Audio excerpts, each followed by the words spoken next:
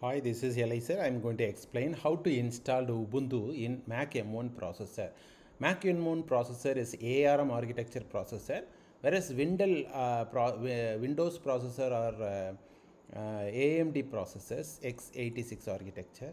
So the normal VirtualBox, VMware, virtualization software will not work in M1 processor. For M1, we need some other virtualization software.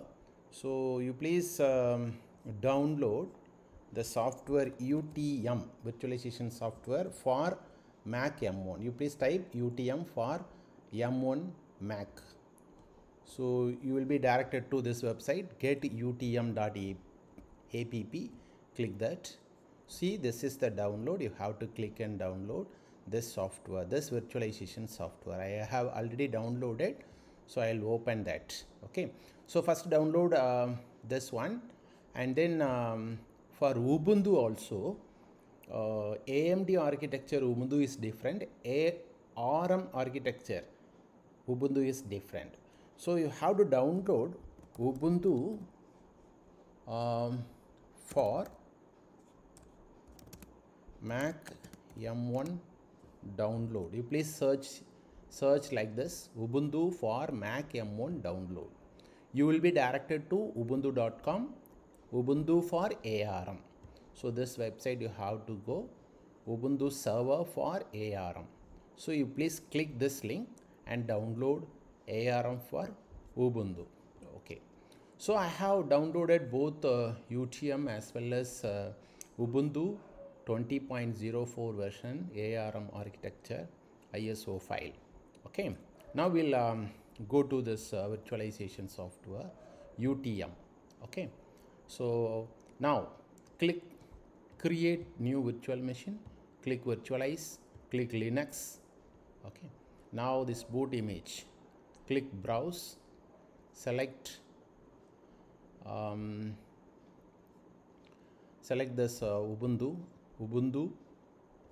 20.0.4 live server ARM. This is already downloaded. Click open. Okay, click next. It is asking for the memory size, so I feel 2 GB is enough. The RAM size is enough for Ubuntu. Click next, and this is a memory storage 64. It is given as default. I feel 32 is enough maximum, that it is more enough for Ubuntu data to store. Click next, and if you want to share any directory you can, but this is not necessary. Click next, and this is a summary of details: name, engine, architecture. These are the values automatically taken by this Mac 1 processor. Now click save. You see Linux QEMU 6.2 ARM virtual machine. Now we'll start the virtual machine. Start boot option. So here there are many options. You click install Ubuntu server.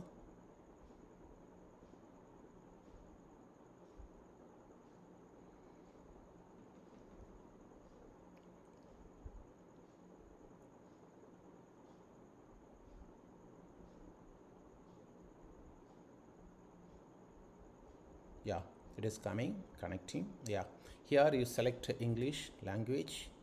Done. Most of the configuration you leave as default. Done, done, done. Move the cursor to down. Done, done. Asking continue yes or no. Continue. Give your name. My name is Eliezer. My server name I am giving as Eliezer. I am going to give the username as Eliezer. So it is better to give the server name as something else. Otherwise, server name, username, ELIAZER. My username is Eliezer. My name is Eliezer. My server name and my name. So you give any name. Okay, your user, and give password also. This password you need when you log into Ubuntu. Click down, done, install, click done. Move the cursor down to done. Started installing. You see installing kernel. If you want to see the full log, what is going on in the installation, you please view log. You see this is the installation, step-by-step installation logging is displayed. If you don't want, close it. It will be waiting here. View full log is there. To see the full log, it will take some time. Okay, depends upon the network internet speed. This installation takes time.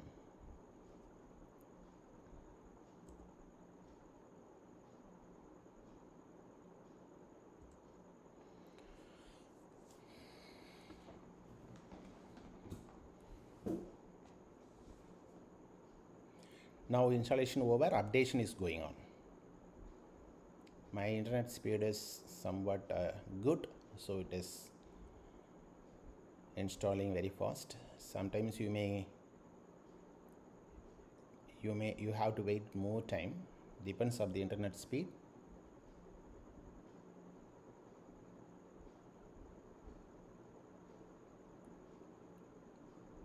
Updation.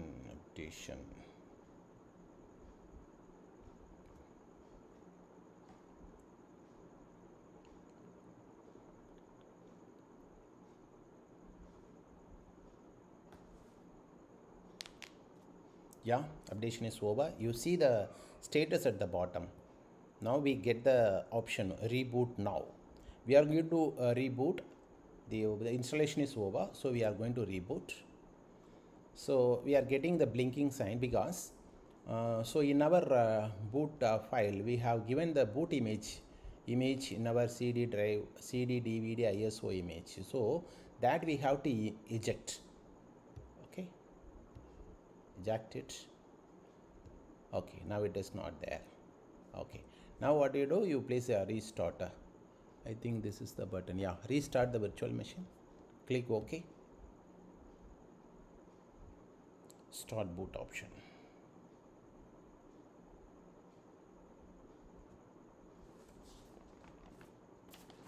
Now it is booting up. What we installed is we installed Ubuntu server in a command line interface. So my login name MELIAZER, my login name, and give you a password. Yeah, see, we have get into the login. So this is the command line interface only. If you want GUI, graphical user interface, please install the GUI. Okay, sudo apt install tasksel. So this is the TASK, task SEL, cell. It is asking password, you give the password. It is asking yes or no, give yes. Yeah, it is getting the, yeah, it is installed. So now you please update the installation, sudo apt-get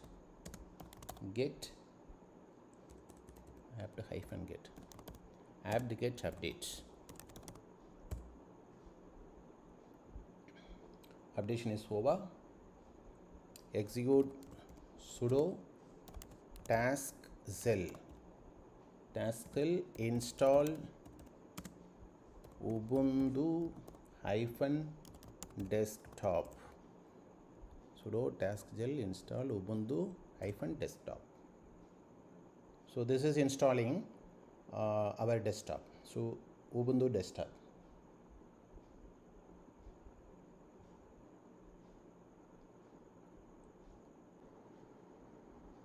Yeah, it has almost retrieved all the files. 989 files has been retrieved.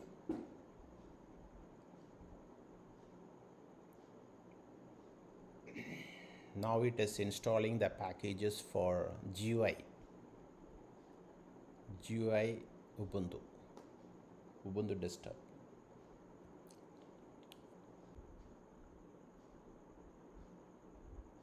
Yeah, almost 99% installed.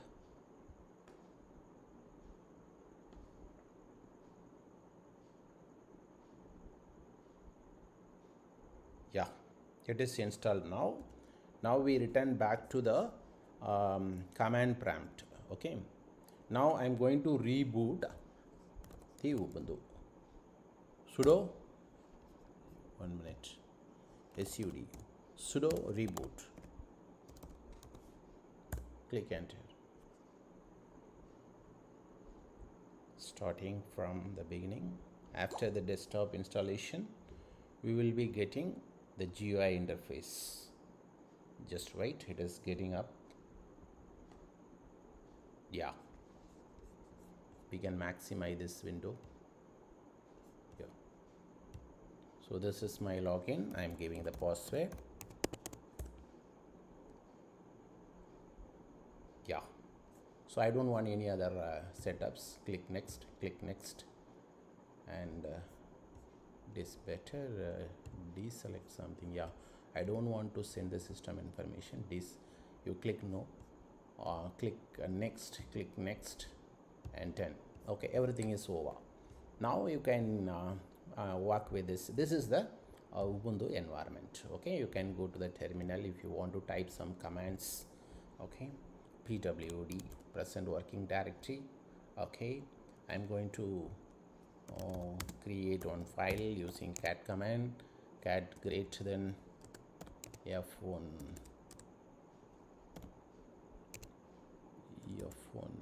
what is this?